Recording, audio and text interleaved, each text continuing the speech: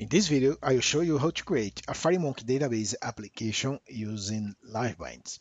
So let's start by creating a multi-device application in Delphi. I choose here the blank template.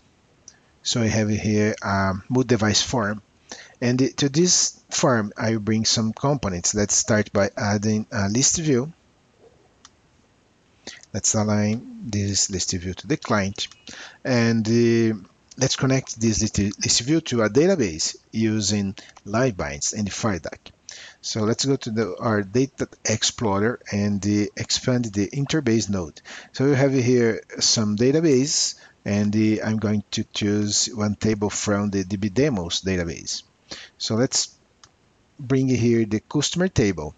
And when you drag and drop a table to our form, automatically our IDE will add a connection using, in this case, FireDAC to the selected database, and also a table component pointing to the customer table, as you can see here.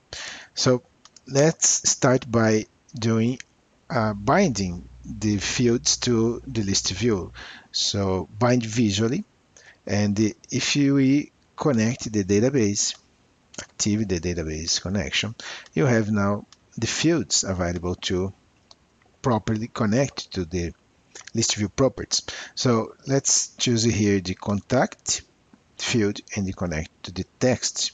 And as you can see, we already have data in the design time. So this is the power of our LiveBindings technology. I'd like also to have this list grouped by the first letter of my customer's name. So to do this, let's start by organizing the customer table by the contact name. So we just need to, in the customer table, we just need to add an index. So in the index field name properties, we are going to choose here contact.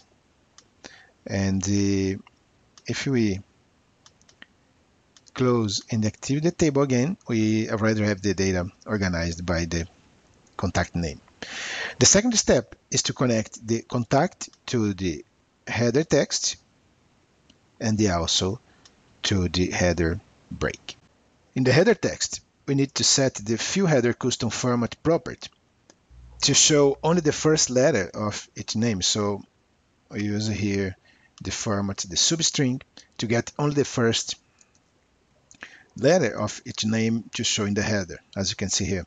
And in the header break, we need to configure also the field break customer format using the same expression to break the groups using the first letter of each name. So if we run the application,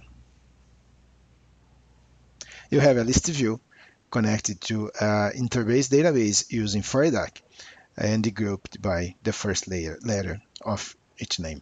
And as a last topic of this video, let's understand how to add a custom format to our data fields when using LiveBindings. So I added here a panel, and let's align this panel to the bottom. And in this panel, I add a t-edit. Let's connect this t-edit to the contact field name. So let's organize here our editors, and let's connect the contact to the text of the t-edit field edit control. You have, of course, the same information from the list view, but